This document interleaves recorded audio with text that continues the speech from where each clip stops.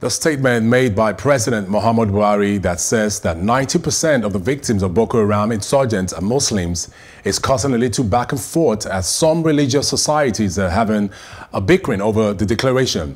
Now, the Christian Association of Nigeria, C.A.N, had previously rebutted the claim, but then the Nigerian Supreme Council for Islamic Affairs, the NSCIA, hit back at C.A.N over its response. However, C.A.N insisted that the NSCIA could not exonerate Boko Haram as an Islamic organization. Now, joining me still to discuss this on Plus Politics is Obideyi Olanrewaju. Thank you for staying with us still, Obideyi. Thank you very much. Now, let me go back on Tuesday when the president made that comment, and you heard it, many Nigerians heard it. What was your reaction to the president's comment? Funny enough, for those who know me, I'm very sympathetic with the president, but he guffed by saying that. He's the father of the country. And one thing the father of the country must always be sensitive about is managing words in such a way that you don't hurt the feeling of the others. Most of the bombings I don't want to, I am someone who is very sensitive talking about religion, because I've come to realize that religion and ethnicity is never going to help us to realize the Nigerian dream. So I'm always sensitive about it.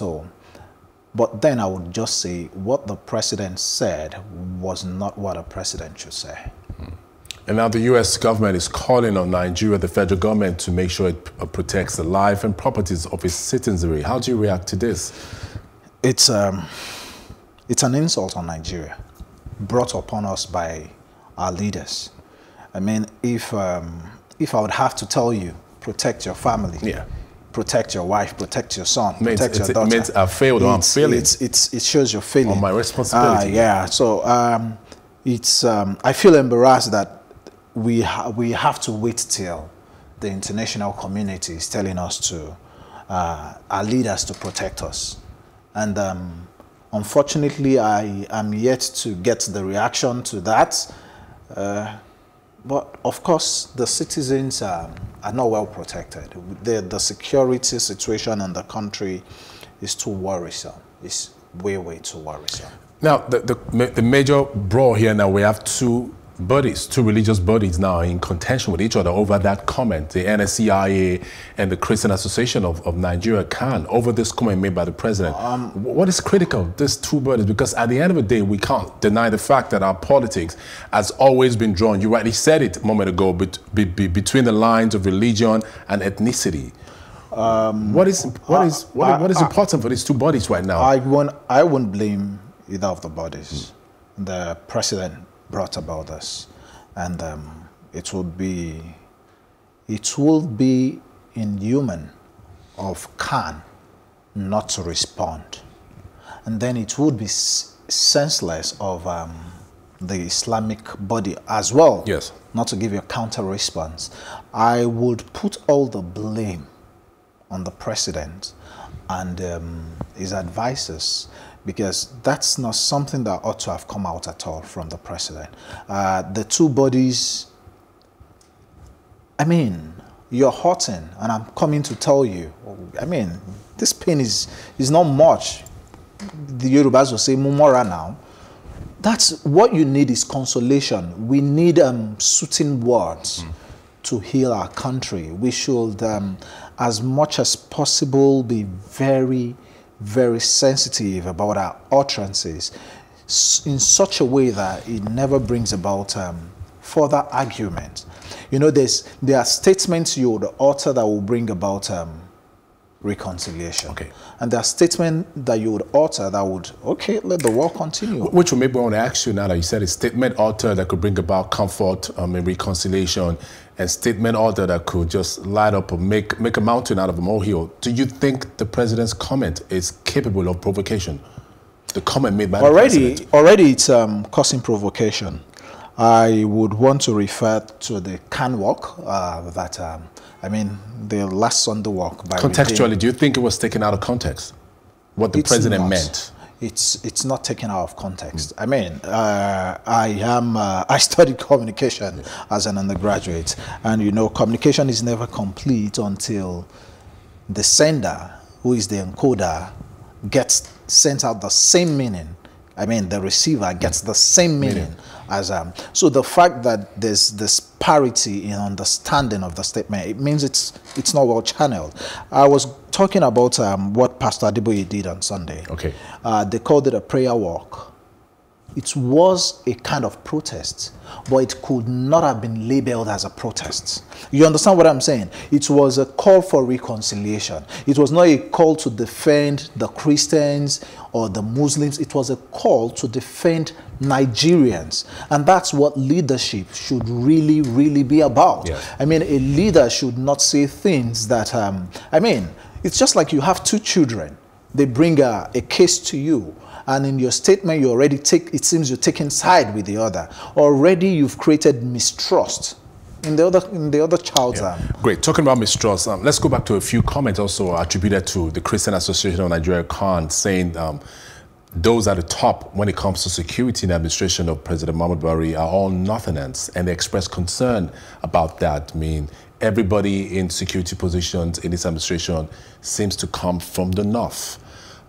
People have called for the resignation of the service chiefs, reshuffling, and even for the resignation of the president himself. Do you subscribe to their calls, to their opinions on this? Of course, I subscribe to their opinion on this. Nigeria is a multi-ethnic country, and for fairness to be seen, there must be balance. In a situation where all the security chiefs are from a part of the country, I don't think that speaks well. Yeah, but he did say he was going to work with people he trusts. And yesterday on the show, I did say to my guests, the bottom line remains, he's working with people he trusts. Yes. His votes was not only from the north. His votes was from every part of the country. And the funny thing is, he did not win the vote from other parts of the country because those in that part of the country knows him in total. It's because some people sold him. So if he could trust those people at that point to get votes for him, he should also be able to trust them to nominate. I mean, you know, and whether we like it or not, government is a continuum, is a continuity. This people, we have intelligence. I don't want to believe our intelligence is so poor. Of course, as the president, you need to work with people you can trust. But then there's what we call balance. You could work with 70% of people you trust. Or like they'll call it the quota system. Exactly. Yeah. I mean, I don't want to even talk about the quota system now. Work with 70% of the people you trust. President Buhari is a Nigerian who has operated across the length and breadth of Nigeria. He has worked with Yorubas, he had worked with Igbos, and I want to believe he had picked friends, even in the military circle, from way back. I mean, it's saying that he only wants to work with people he trusts, and all those people are from the north. It's something that should give the other part of the country. Okay, but recently we've seen a rise in the spate of kidnapping, banditry, and killings by the Boko Haram insurgents, and in places like Zamfara, Katsina State, Niger, you know, particularly. Now, do you think our government has got into a place where they're helpless, or they've become so desensitized to the security issues of the country? Are they helpless? One of the maxims that brought me far in life is I would always tell myself, it's not as bad as it seems. It's as bad as I see it. The government is never helpless. It's just about taking decisive decision. When I talk about decisive decision, I hire you to do something for me. You're not doing it. I fire you. I get someone else to do it. For anything happening in the country, the blame or the applause comes totally back to the president. And now that the whole country is groaning in pain, the onus is on the president to review the president and the presidency now to review how did we get here. There's always what we call the SWOT analysis, you understand? Yes. Let's go back to our table. Let's see our strength, let's see our weakness, let's see the opportunities and the threats, and then we reshuffle things, and then we get a balance again. So I mean, the only reason it's going to be helpless is because, that's all we have. We don't have any other thing to do. But I believe there's still so much that can be done. All right. Now, the NSCIA has called on the federal government to declare a state of emergency on our security. Do you think we're there yet? Yes, we're there. Is this paramount? Yes, we're there. Okay. Let me make you laugh. I'm this type of person. One of my hobbies is I can just get in my car. I leave home and I drive. In one of such driving, I've met myself in Oshogbo from Lagos. I've met myself in Ekiti from Lagos. I mean, you know, that's because the roads are safe. But now, anywhere beyond Ibadan and Shagam, I'm very scared of driving. So yes, I mean, the security situation needs to be. And what is paramount for the federal government at this point in time, with the emergence of the regional security outfits and service chiefs not... Let's leave politics aside. Let's leave politics aside. Let the federal government give all support to this regional security outfits. Let's due process be followed, and let all Nigerians feel safe.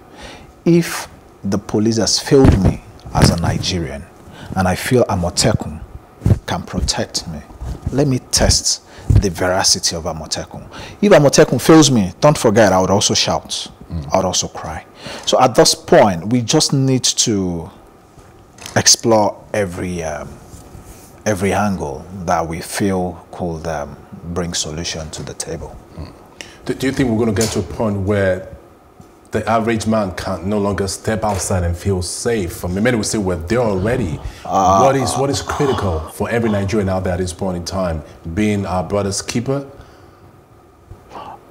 I believe we won't get there. And the reason we won't get there is because we are talking. I'm talking, you're talking. So we won't get there. And one of the reasons why we won't get there is why all this regional security outfits are coming. And I also pray we won't get there. It's about decision. As much as I would always say, I pray, I know that prayer without action is null. So it's a decision that everybody should applaud. One thing I've come to realize, though, is the popular opinion most times is never the right opinion, because it's always battered based on emotions and all that. But then opinion leaders, personal opinion leaders, and the media especially should do well in sensitizing, because there are some decisions that might come up that seems hard. We should always find a way to criticize fairly. If you notice, that's one thing I try to do. I don't want to condemn, but I want to criticize fairly. I want to give you your praises, and I want to give you your blames. So we should, as unfortunately, the leaders amongst the populace are always few. So for those who happens to be in that role of leadership, we should always put Nigeria first. All right, you just rightly said when you were speaking moments ago how the part of the road, some places you can't travel to, you don't feel safe traveling to. What comes to mind readily is the Abuja-Kaduna Expressway, where there have been a whole lot of kidnapping and killings, dead bodies found on the road. The administration of Muhammadu Buhari came on the mantra of security. First, we're going to rescue the abducted Chibok girls, now Dapchi girls, and we still have a whole lot of girls still unaccounted for. What is very pivotal for the government to do to put in place on our major roads, on our major highways and express to make commuters feel safe? Because I know a lot of people live down in the north, Abuja, Kaduna. The road is not an option for them to go by any longer. First and foremost, the policing system has not failed, but it's not enough. I won't say they failed, because in a situation where you have one person securing... Increased checkpoints? Is that one of the solutions? No, not checkpoint now. Okay. Not checkpoint. So, community policing, we still have to come back to that. I mean, the federal government might not be able to recruit one person to 2 or 3 people. But if the federal government can recruit one person to 10 people, and the state government can support with another 1 person, and then the local government can support with another 1 person, we are getting there gradually. I mean, all these roads, all these places where these kidnappings are happening, with the right resources, we have a young man that can dare them, that can face them fire for fire, with the right training. You understand what I'm saying? And, you know, it's in other clan, it's a thing of joy to die for your country, because you know you're a hero. Only that in this part of the world, it's not. You know, while I was way much younger, I used to say I can die for my country. Can you still die for your country now? If my death would have just been a wasted death, so I won't want to die for my country now. But if the system, if everything is right, if the variables is correct, you know, in a situation where I die for my country and then my generations to come, 4, 5 generations to come, they can always point back to their dad. Yeah, that's my father. That's my father. But unfortunately, that's not the case here.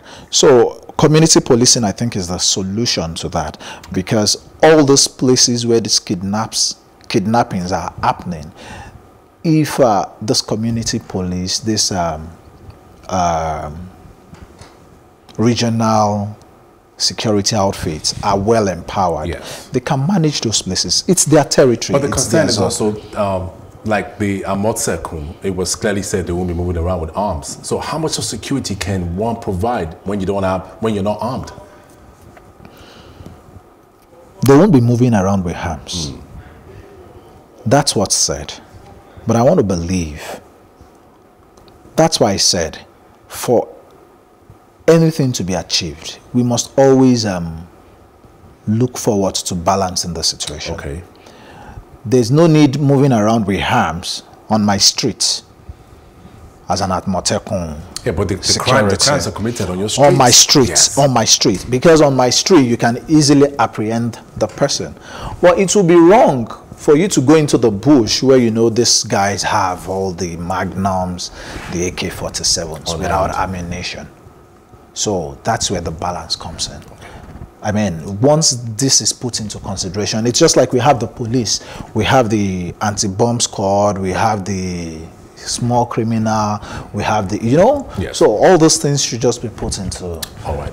Obideyi Olanrewaju, thank you very much for your contributions on Plus Politics tonight. And thank you for staying with us. We'll take our Plus report now, and when we return, I'll be giving you my take. Stay with us.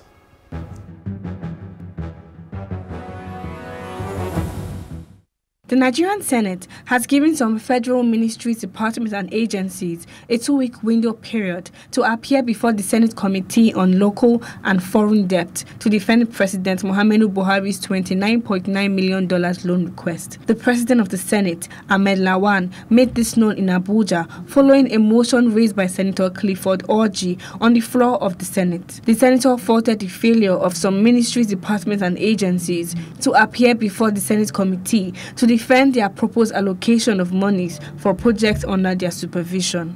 It will interest you, Mr. President, and distinguished colleagues, that out of the 18 beneficiary ministries, only 8 has appeared before the committee. And I think it is important at this point to stress this point, because approving a loan of over $22 billion is a very serious matter. And we think we need some serious explanation for the ministries to enable us, submit our report to the Senate. Maxim, Mr. President, in view of this obvious delay in the ministries coming to appearance in our committee, we may have to need another 2 weeks of grace to enable us to submit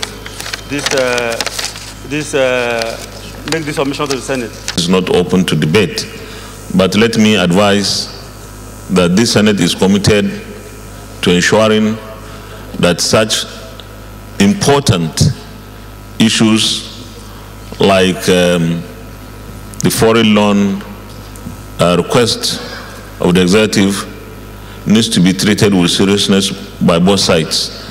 The Senate is making every possible effort to ensure that we understand why the request. Therefore, we need details, we need information so that we take the appropriate decisions as quickly as possible. So I will urge those ministries that have not appeared before this committee to do so between now and Monday.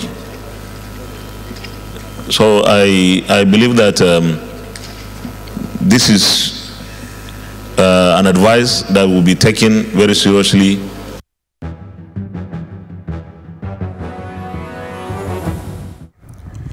It is unequivocally clear that the level of insecurity in the country has reached an unacceptable crescendo, that declaring a state of emergency on it appears not only necessary but also pressing. Rather than playing to the gallery, as ethnic irresidents and religious bigots will do, Nigerians should rise up to the support of the government to eliminate insecurity. This is a call on the federal government and all its agencies, including the military, to use whatever means possible to arrest this descent into anarchy. Nigeria cannot continue like this, with the blood of the innocent being shed unjustly and human security being at its lowest ebb. The situation of Nigeria today is desperate, and desperate situations require desperate measures in the collective interest of all many Nigerians. Let the monster of insecurity be tackled actively and proactively with the full weight of Nigeria's security and defense capacity. That's our show for tonight. Thank you for staying with us. Have a great night.